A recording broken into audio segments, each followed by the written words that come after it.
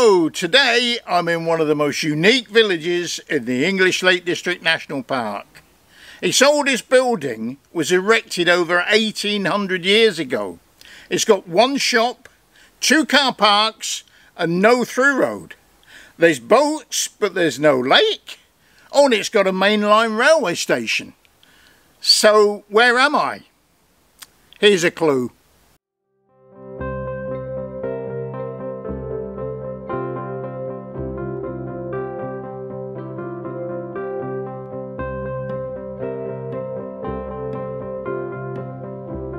If you're still not certain, maybe it's time for the big reveal. Today I'm in Ravenglass.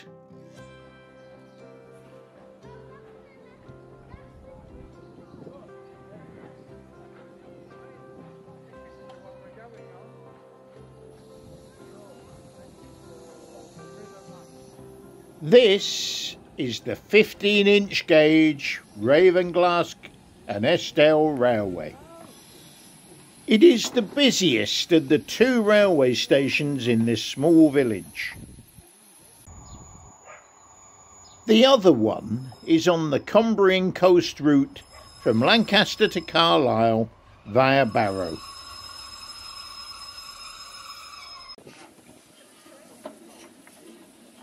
I'm reliably informed that well over 100,000 people a year pass through here.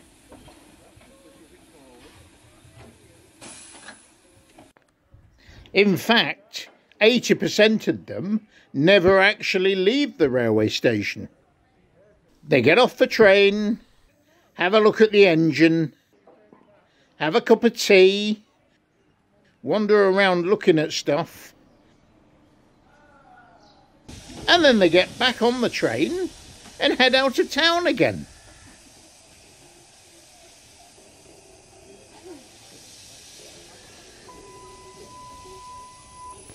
I'm not doing that.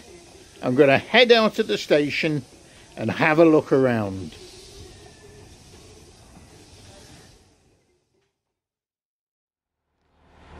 Right, apologies for the background noise. There's a diesel.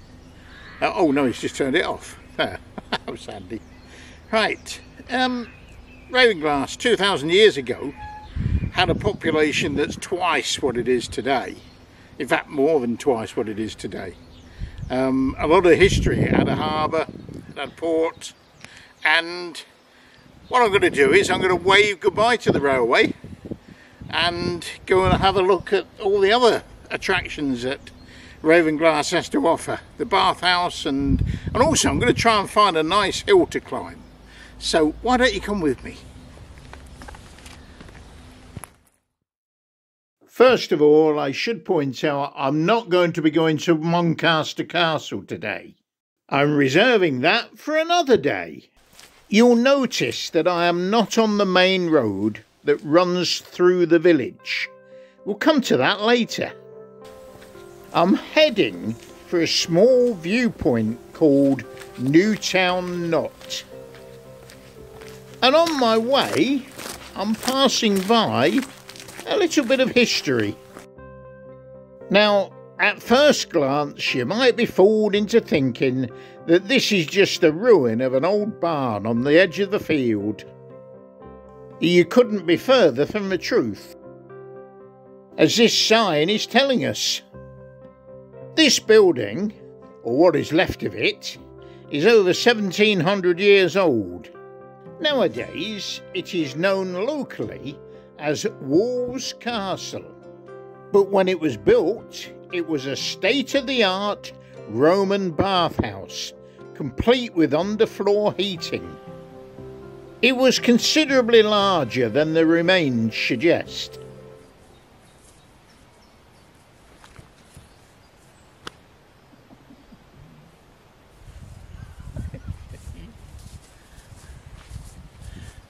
Fell down a hole then, which possibly was part of the foundation dash. There's a tree stump there, so it was probably an old tree stump. You can see how far away the building is to me, and yet it covered the whole of this area. So we're talking about something that was much, much bigger. And then, I mean, there's what? Another 10 foot to the fence there. So that just goes to show the size of it. It went further over onto what is now the modern road. So a good substantial sized building. It had rooms of varying temperatures, each with their own distinctive purpose. A steam room, a tepidarium, a scalding hot coldarium, and the cold water plunge pool of the frigidarium.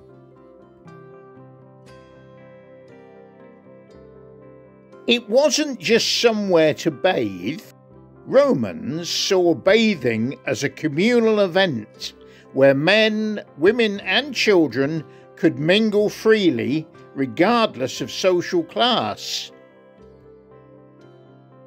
In its heyday, it would have been a busy place, an important meeting place for the people of the fort and the town that grew up beside it. If these walls could talk, they'd tell of everything from local gossip to big business deals. Sadly, this is all that is left of the Romans' 300-year occupation of this site. The fort and the town that grew up around it stood in the area now covered by this field and woodland. It would have been a good size. 500 soldiers were based at the fort, with a small town of equal size next door. On the seaward side, a good deal of the remains have either been washed away by erosion or destroyed by the Victorian railway engineers of the Whitehaven and Furness Junction Railway, who carved their way through here, destroying anything that was in their path.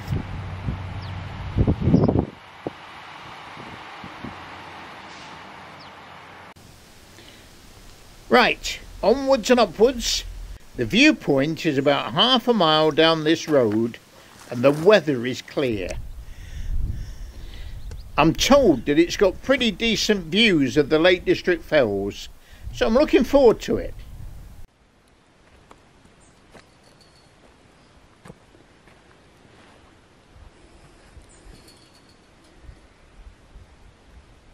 We go through this gate and then turn left up that slope there.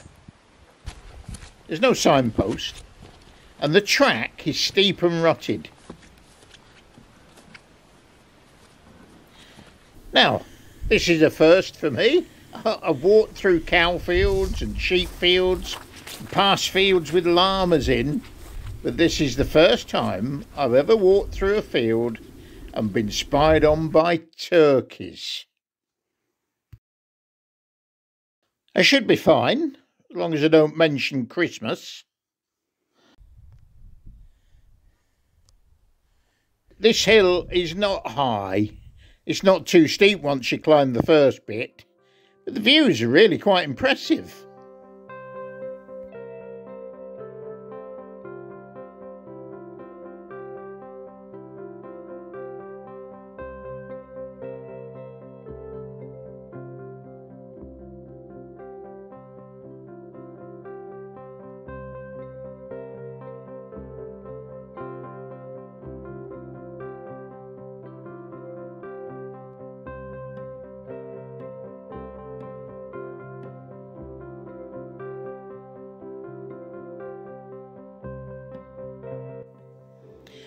What appears to be a partially ruined building is actually a beacon tower.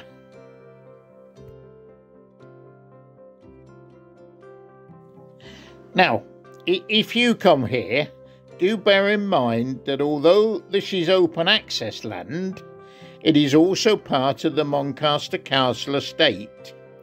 There are no footpaths over the hill.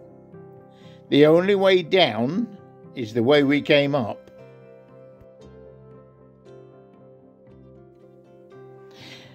It is possible to do a loop so I could go round to the coast and then back along the seashore, but there's two things. I don't want to disturb the sheep at lambing time, and also I didn't check the tide tables before I set off on this, so I don't want to get there and then get cut off by the tide. So I'm backtracking a bit here. I'm heading back past the bathhouse.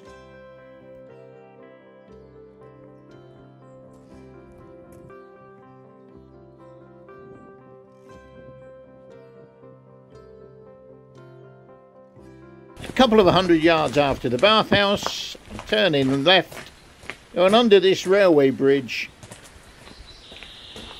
and up to the beach.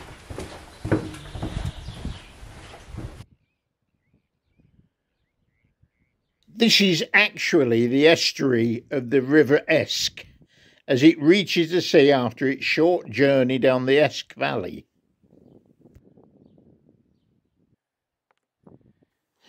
It's joined here by the River Urt, which drains Wastwater just a few miles to the north,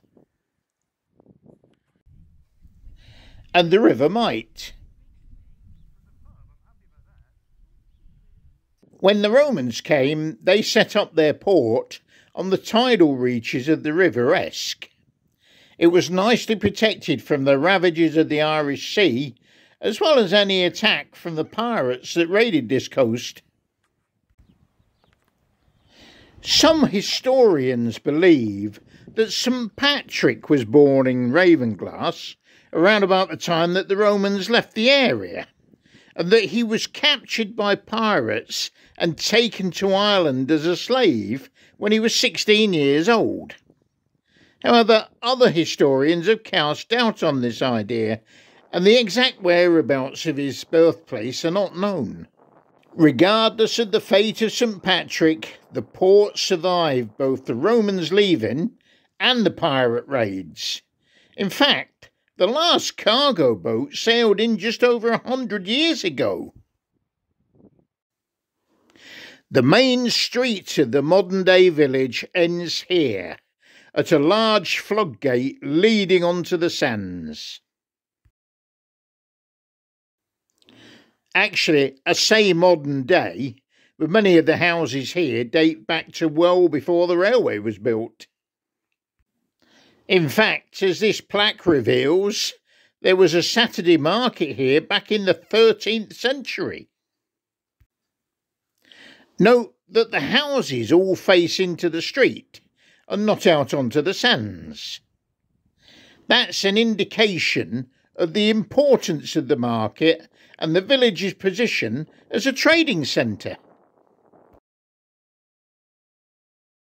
Walking down the street, it's clear that the local residents care very much about their village and the surrounding area.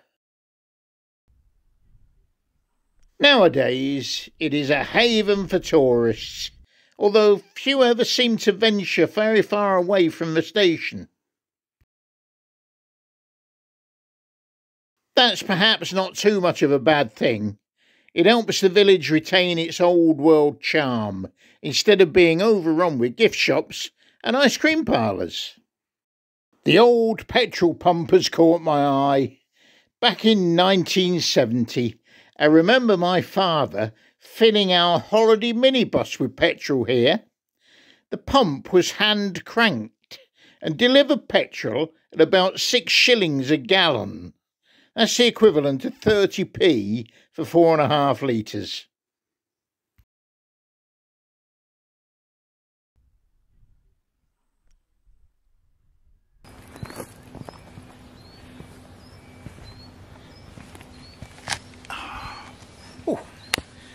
I thoroughly enjoyed that little wander round, and then I hope you enjoyed it too.